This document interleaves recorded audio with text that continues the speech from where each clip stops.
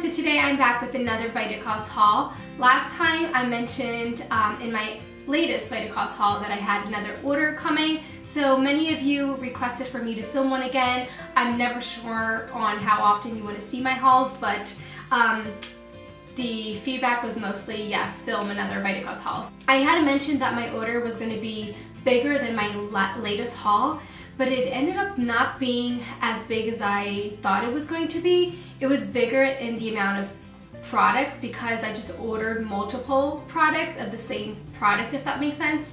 So usually what I do is sometimes I'll just put the multiple ones aside and then I just keep the one in the box because why show you 3 chocolate bars? And so sometimes I do that.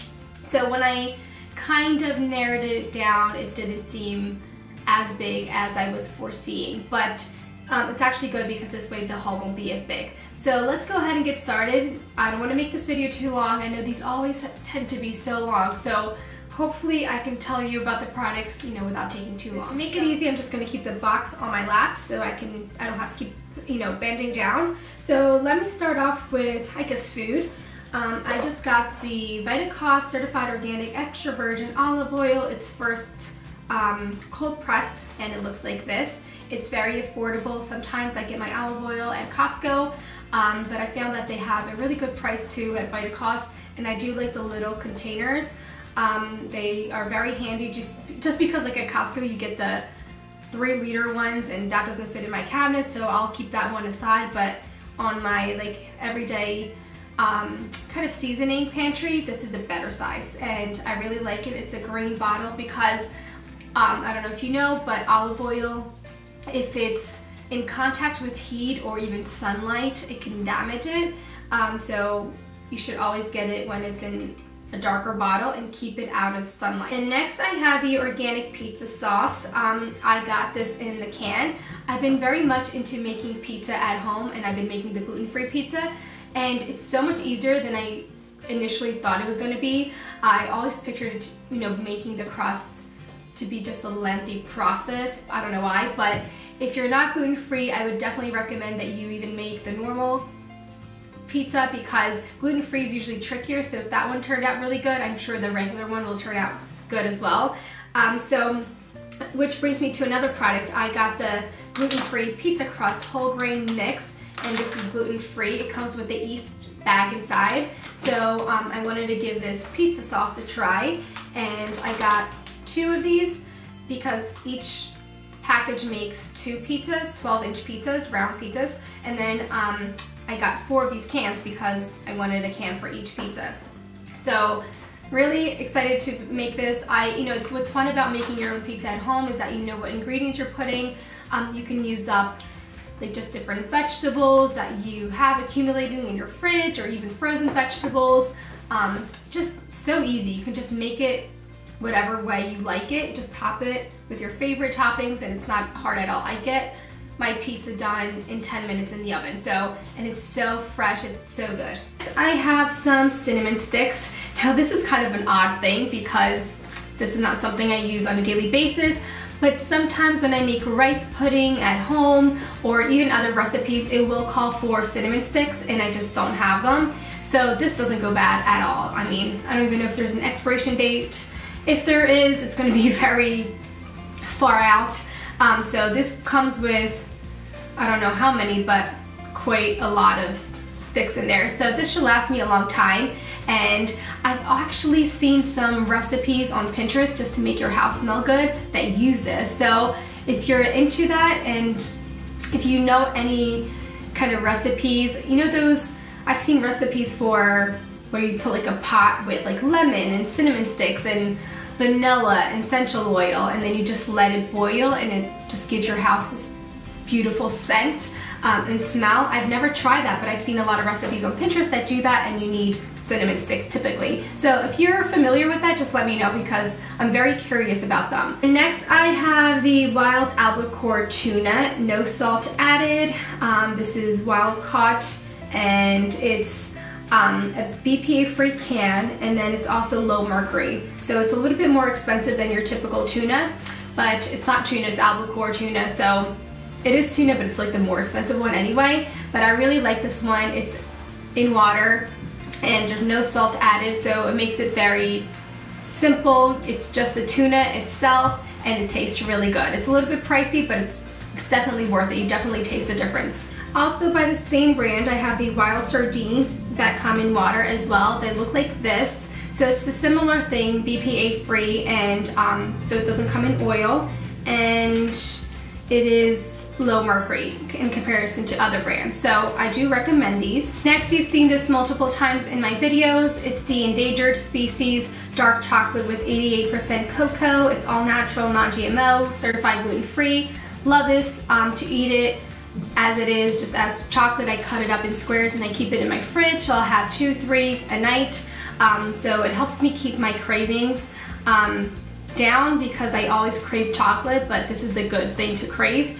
So when I eat this, I feel like it prevents me from craving worse things. But also when I make homemade chocolate mousse, this is really good because it's very low in sugar. So it just gives it a very rich chocolatey taste. So it's very good, and it's very affordable for what it is. I think it's only like $2.50, which is very cheap. And next up, I have the Vega protein smoothie in tropical tango flavor. This is actually not for me. I'm not a very big protein drinker at all, but this is actually for my husband. He likes to drink one of these smoothies every day. I do like this brand a lot. For some reason, my system, I don't agree with whey protein. I definitely have some kind of sensitivity to it because I get itchy ears and throat, and it just, I don't feel good when I have any type of whey supplement. So when I do have some type of protein drink, I like to have one that is based off of vegetables, and this is a vegetable protein source, so I really like it. It's very naturally tasting. Usually we'll get the mango, the chocolate, and the vanilla. Vanilla is good because no matter what combination of fruit you put in there, it doesn't really, kind of goes with everything. It doesn't alter the taste. Whereas if you want to make a tropical one, the mango's good too. They have other fruit ones, but we usually tend to get this one. And then chocolate's good because if you want to do chocolate and banana, it's just very good. It's very chocolatey. I do really like these. The ingredients in this are really good. Its own organic raisins. I love raisins.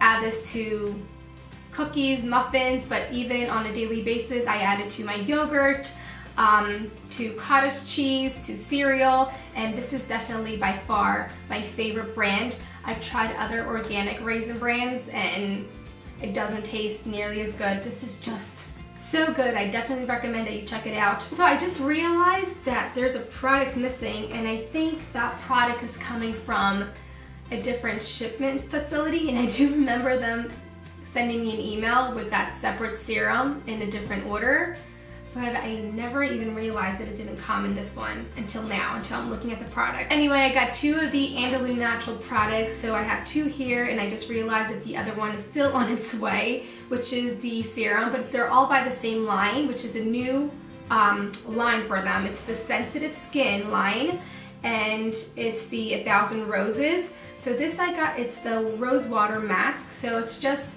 a mask treatment for you to do once a week, twice a week if your skin is sensitive and dry. You know, it's very nice to do one of these hydrating treatments, and because it is made for sensitive skin, it won't be too harsh on your skin pH and all that. If you follow my channel, I was using for the longest time the Andalou Naturals Brightening Toner that has turmeric, I believe. It's the green bottle, has vitamin C, it's the brightening line one. Which I love, but now because I ran out of toner, I decided to give this one a try. Again, it's for delicate and dry skin, which is my skin. And let me just open to see what they look like. So it looks like this. The packaging is so cute. It's pink. I want to see what it smells like.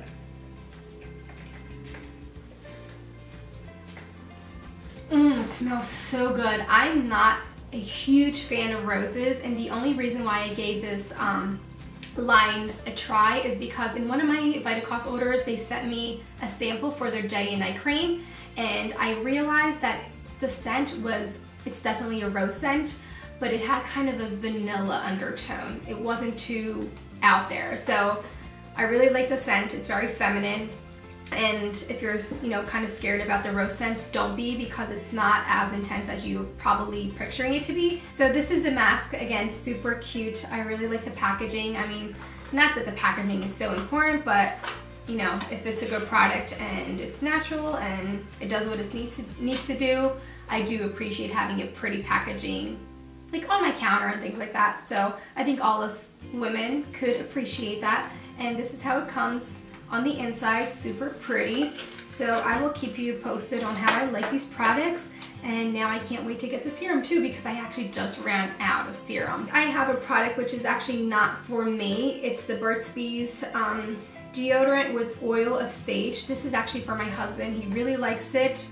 When we switch to more natural deodorants, right now I'm sticking with the La Vanilla that I get at Sephora, and I love it so much. But he really likes this one. It's more of a manly scent because it even says outdoor. So, but he says it really works even when he's working in the yard. Seems to do its job. So I think this is like his second bottle or third bottle. Now, as far as hygiene, and I've mentioned a couple of these products in my videos before, but I'm going to try this one for the first time.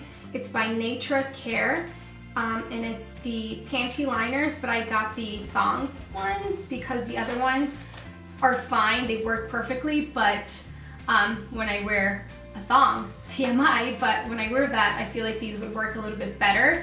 I've switched to organic and natural cotton for a while now, just because I really don't want anything bleached down there. I feel like it's not healthy, and they work just as well. So I got this to try it out. I'm using the same brand, just the regular ones, and they work really good. And these are not expensive at all. I think they're the same price as your normal panty liner. So, all right, and last but not least, I can take the box away. I'm very excited about this because I needed an exfoliator, a body exfoliator. I focus so much on getting not body scrubs. I focus so much on getting face scrubs and exfoliators for my face, but then I kind of forget about my body, and sometimes I make them myself, but I feel like, I've been just running out of time, and I do have to pick where I want to spend my time and where it's really worth it.